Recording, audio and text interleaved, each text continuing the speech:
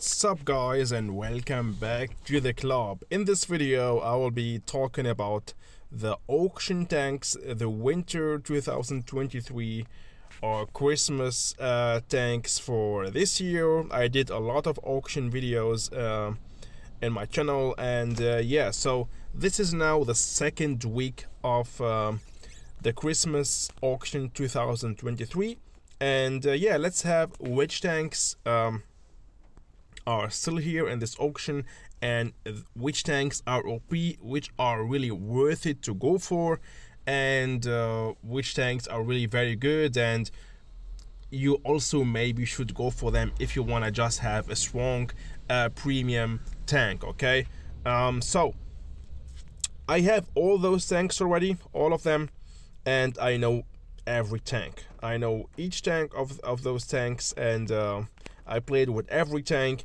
So I will be starting, for example, or let's start from the right to the left. I will be starting with the Lancen C.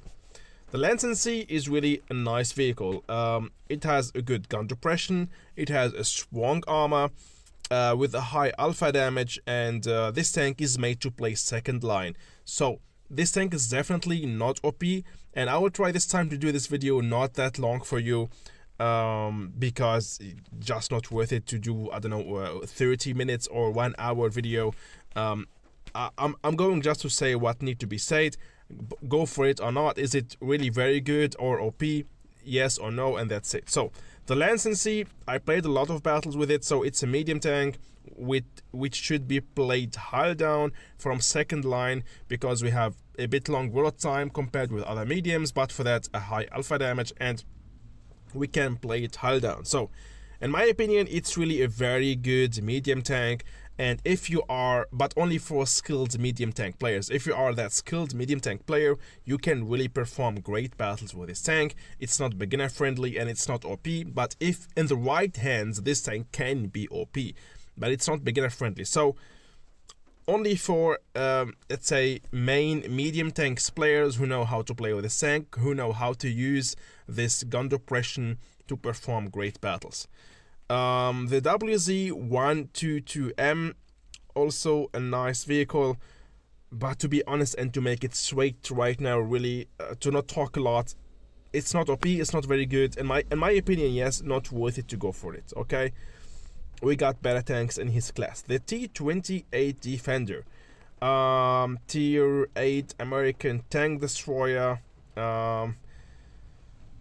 Well, yeah, it's definitely a beginner friendly TD. We got a turret on it, we can rotate it 360 degrees. We got a nice upper plate, a nice turret, frontal turret, so a nice frontal armor. We can play it kind of hull down. We got 3 shells in the magazine, and we have a long magazine reload time, and between also the intra clip reload time is also long. So it's an O2 loader with a long reload time, whole magazine reload time, and also with a long intra clip reload time. So this tank is also tricky to play, but it's thanks to its frontal armor, turret and upper plate, it's beginner friendly, and like should be, if you are going to play it like every TD backline from distance, you are not going to do nothing wrong. So we are safe, we are going to block a lot of damage, and we can do also a lot of damage. It's a tank with a nice penetration, and yeah, beginner friendly. It's not OP, but in my opinion, because this tank is really beginner friendly, I would say for all beginner players who want to have a strong tier 8 TD, yes, go for it, but only for them. For the rest, of course, there is much more better tier 8 TDs in this game with higher TPM and everything. The majestical Kampfpanzer 70. Every player wanna have this tank because it looks cool, it's big, it's got a derpy gun with a high caliber, a tier 9 German premium tank. I mean, who don't wants to have it? I don't know. I mean, yeah, this tank looks cool, especially with the legendary camouflage, but in my opinion, this tank, yeah, it's not a competitive tank, for example, for rating battles. You want to perform great battles, you want to, for example, grind your win rate, farm win rate. This tank, it's not for that. It's not OP. It's fun to play, got a high alpha damage, 560 damage per shot, if I'm not mistaken. Yeah, nice penetration, but this tank got a trash turret, trash armor. Everybody will pen you using premium shells. We are not that invincible for a heavy tank, and yeah, it's if you want to collect it to have it in your garage and to have some fun battles, yes. But if you are thinking to have this tank to have better win rate and have better rating in your rating battles, it's not the case for this vehicle. And it's also not even beginner friendly because we have no armor at all on this tank. It's really only for skilled players. It's kind of heavium tank. It's also a bit faster than the other heavies, but have long bullet time. So it's really tricky to play and fun to play at the same time. But it's not OP, and that's it. Predator Ultramarines, yeah, just for collector issues. If you want to collect all the tanks, have a nice tank here, the Predator Ultramarines, go for it. If not, just don't do it. The AMX cannon, so I mean, we got the WZ120 GT, or the Chinese one, which is better than this one with a higher TPM and a better frontal armor, etc. We got also other TDs in the game which are better than this one. That doesn't mean that this tank is bad. This tank is pretty good, even very good. But yeah, we have just better tier 8 TDs in the game, to be honest, and that's why I wouldn't suggest you to go for this vehicle. The T22 medium, 2 years ago it was OP.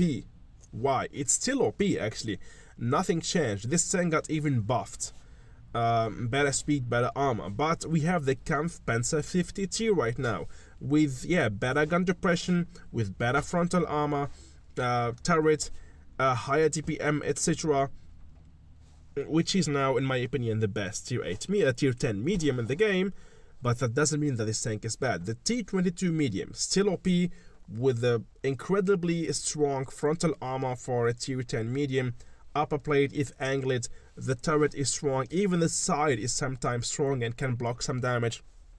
Also with the high alpha damage. So this tank actually, it's no more the best tier 10 medium in the game, but in my opinion, the T22 medium still OP, and one of the tanks which are worth it to go for, but be careful, only of course for skilled tier 10 medium players, or for skilled medium tanks player in general. It doesn't make any sense if you are a player, a newbie or a new players, to buy it. Don't do it. Or if you are a player who actually play more with heavies, to buy this tank, because you will maybe in the beginning don't understand how to play with it. So it's OP, definitely worth it, but only for players who know how to play with it.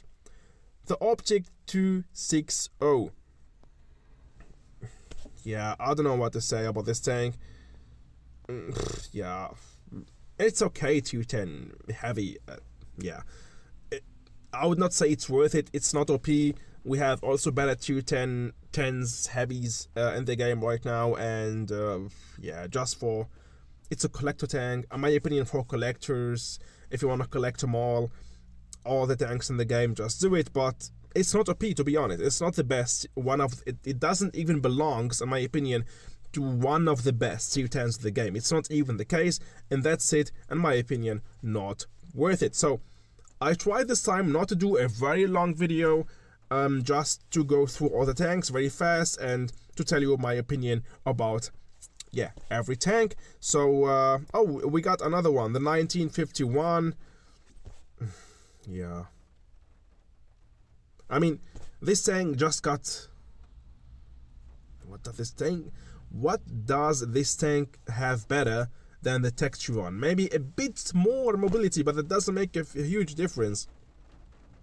And that's why I was never a fan of the Emil 1951, especially for free-to-play players, okay? So who don't wanna really, don't have the money to buy everything, and they wanna, spend the gold or the money wisely to really have the best tanks in the game. I would say this tank is not worth it, because we have the Emil 1, a tech 3 tank, very similar to this tank, nearly the same, nearly a copy-paste, this tank got only maybe a bit better of mobility, and that's it. The Emil 1 can compete with this tank even better. Frontal armor, so I would say Emil 1951, nope, don't go for it. If you want to have a tank with such a playstyle, with such an armor profile, just search for free the Emil 1, the Tech 3 one, and that's it. Don't waste your money, spend your money or gold for this tank.